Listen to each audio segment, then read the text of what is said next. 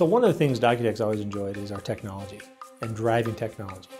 If you look back even in the year 2000 when we did one of the first electronic mortgage loans, and we think outside the box, we always challenge our engineers to bring us technologies that can make us more efficient, help our clients be more efficient, and help us be more innovative in the industry.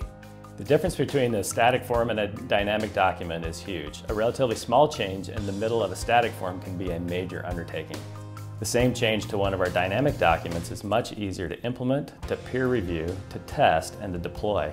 The tremendous flexibility in our dynamic documents has resulted in the most robust document solution in the industry.